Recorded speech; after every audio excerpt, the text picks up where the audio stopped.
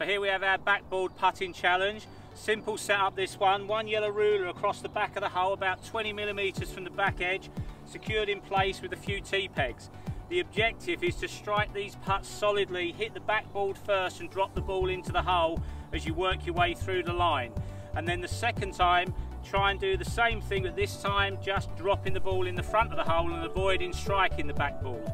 I'm going to alternate here as I go through. So the first one is all about striking the backboard, positive stroke.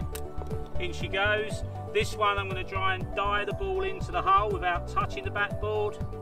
There we have it. This one's going to be a positive putt again, backboard first. There we have it, and then finally drop this one in.